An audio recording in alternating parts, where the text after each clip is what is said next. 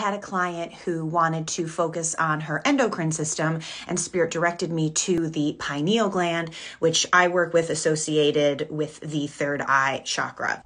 There were 2 lifetimes that came up to support the activation of this gland. The first one was in a parallel life, and she was an older woman who, because of circumstances on this planet, in this reality, lived most of her life in the dark. She had some memories of living in the light, but that then something happened and she just got accustomed. That was routine. That was just how it was to live in the dark. He did some clearing around that as a normal accepted reality because there was some resistance to opening up to the light, which we know the pineal gland needs sunlight to function. So there was resistance to stepping into that, both physically and metaphorically. The next lifetime that came through was also in a parallel life, and I saw her swimming. Because her pineal gland was so open, this entire species had developed an extra gland on the outside of the body in the forehead space that was allowing her to breathe underwater.